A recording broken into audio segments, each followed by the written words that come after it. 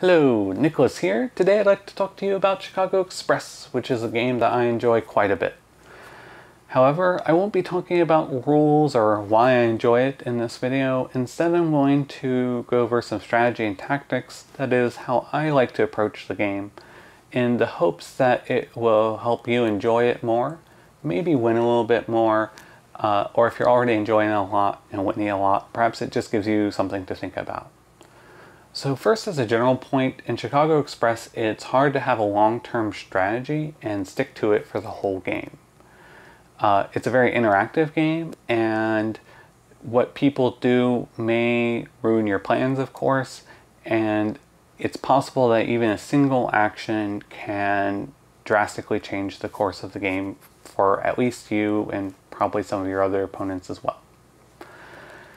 On that note, incentives are the key to success in Chicago Express.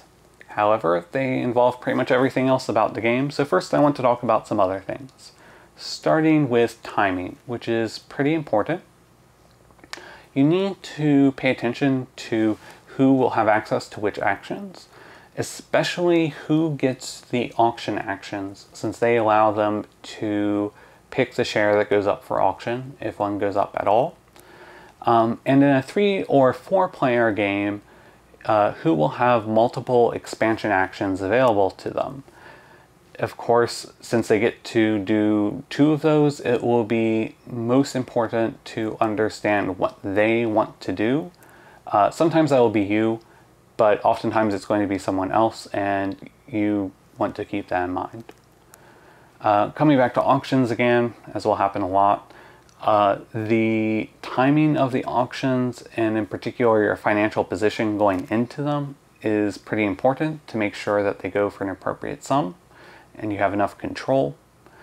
But especially the first company that reaches Chicago, you want to watch out for, because that's going to start up the Wabash Railroad with an auction, and the shareholders of that company are going to have an additional dividend paid just before it. And that's pretty important. Overall, in terms of timing, you need to keep an eye on the length of the game. So there are a bunch of in-game triggers, and which of those happens and when is going to determine the long-term value of a bunch of the options that you have before you, primarily how valuable the different companies are. But it can also make some plans just totally inviable, like you just don't have enough time to execute them, and they don't pay off until you finish them. So sometimes those aren't worth doing if the game is going to end first. Generally speaking, the game length could theoretically be as little as 2 rounds.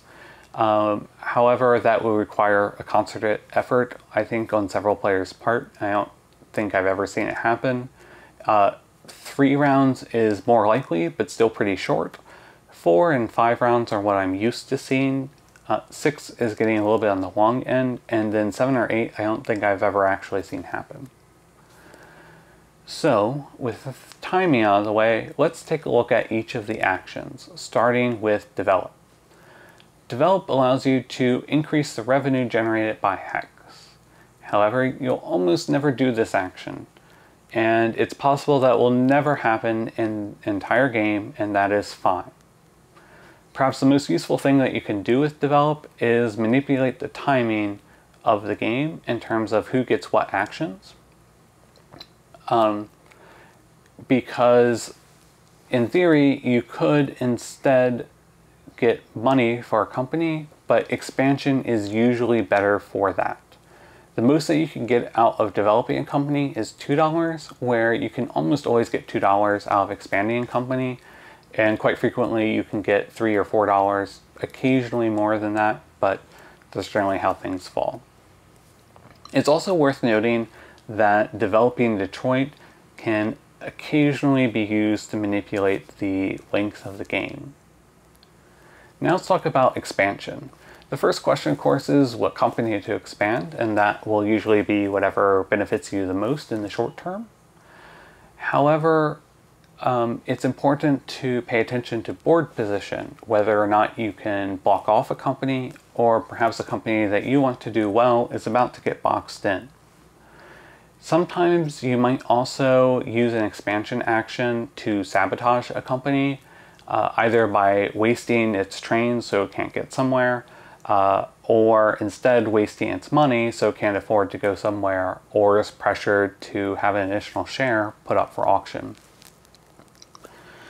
With that in mind, let's look at the board a little bit. So, here's a version of the map that just shows revenue per hex in terms of color.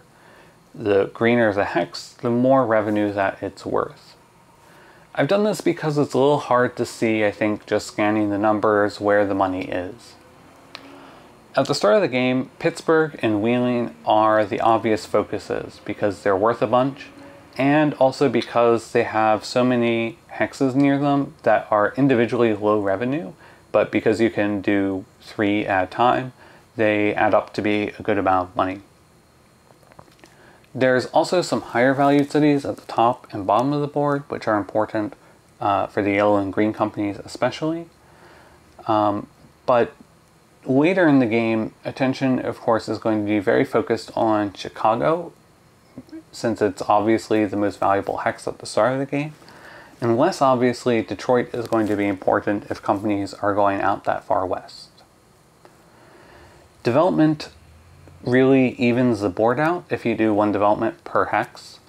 Again, of course, development doesn't happen very much, so this isn't usually helpful, but if a company has already expanded as much as it can, then sometimes this will balance things out in longer games.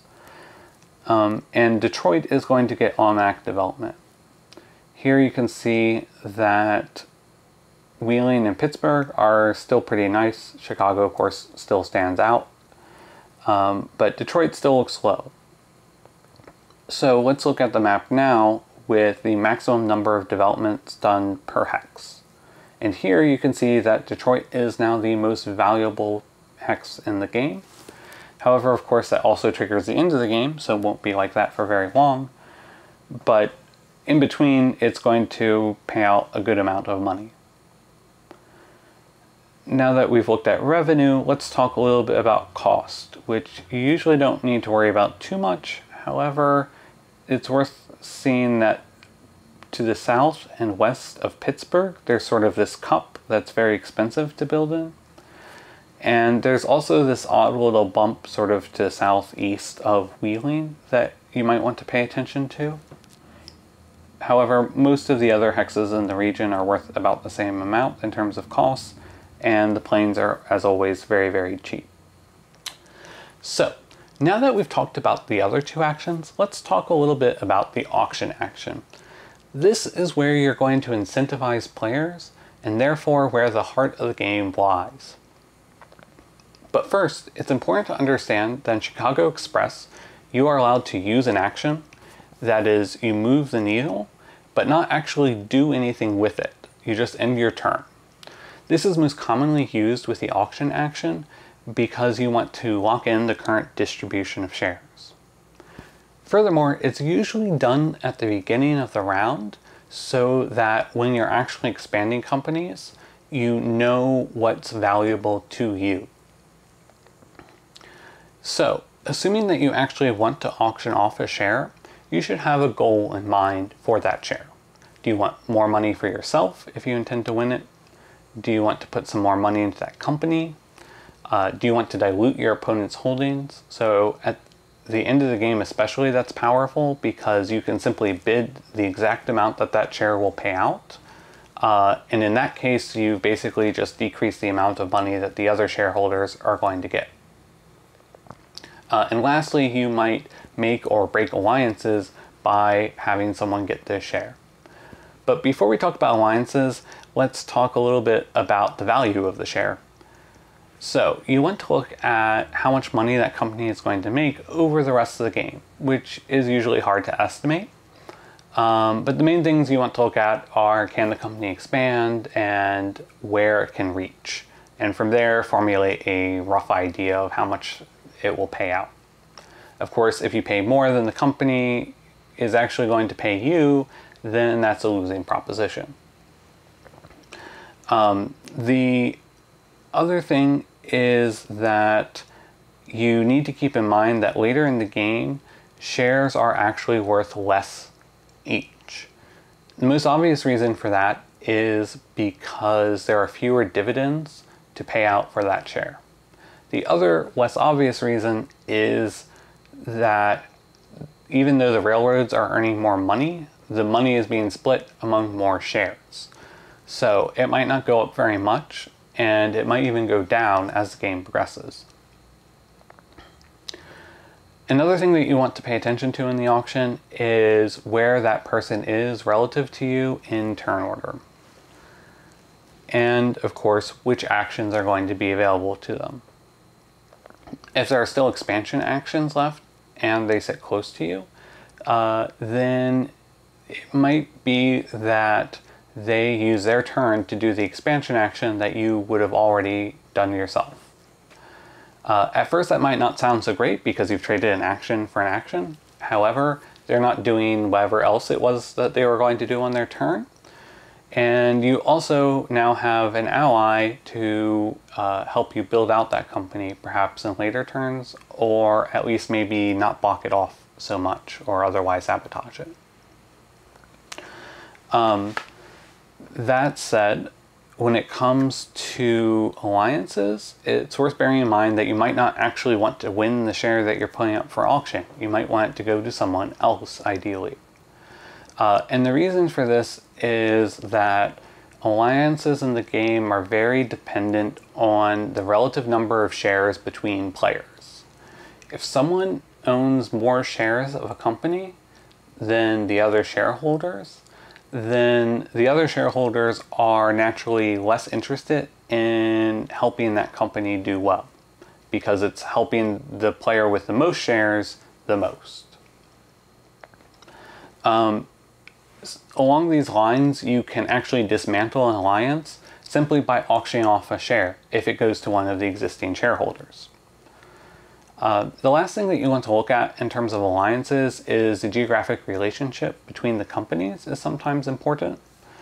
At the start of the game, for example, of course, blue and yellow, because they're close to one another, are more interested in the other's fate.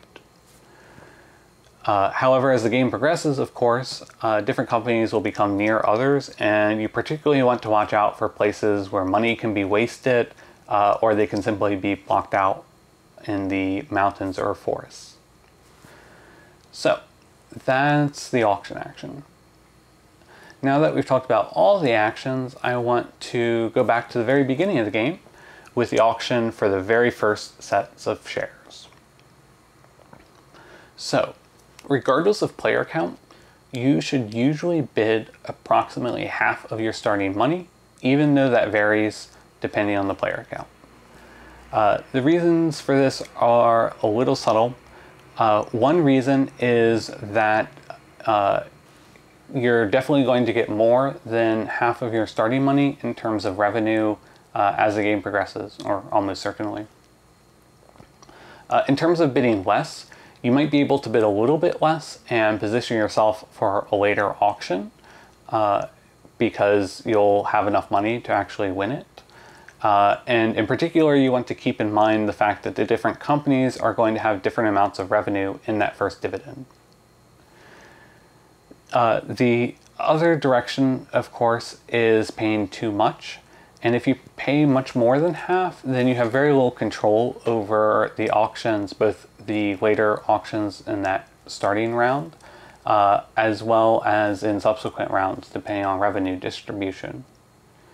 On that note, getting auctions for cheap at the start of the game is usually amazing and something that you absolutely must prevent, which is another reason to not bid too much.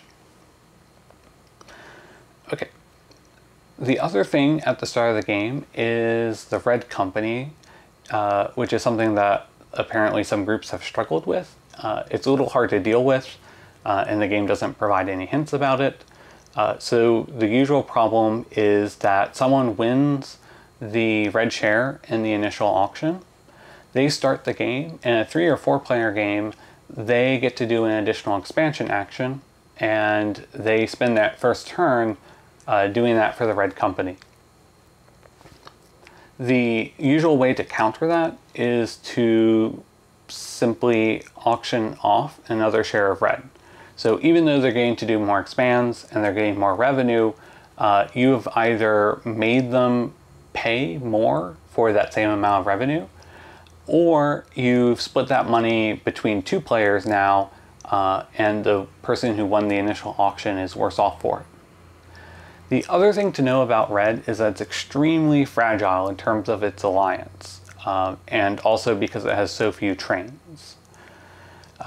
Once you auction off the third share of red, that is usually its destruction, because now one player owns twice as many shares as the other, and that can never change.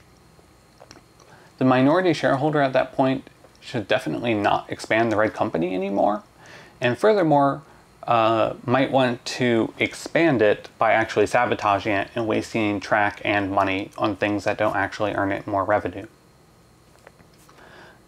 For that reason, depending on the meta in your particular group as you play the game, it might be not worthwhile messing with the red company at some points. Of course, as you develop more confidence and are able to maneuver around it a little bit better, perhaps you can pick it back up again. So that's how I think about Chicago Express and the strategy and tactics of it. If you think about it differently, please leave a comment. If there was something that I wasn't clear about, or you'd just like me to expand on a point, please let me know. And otherwise, I'll see you later. Bye.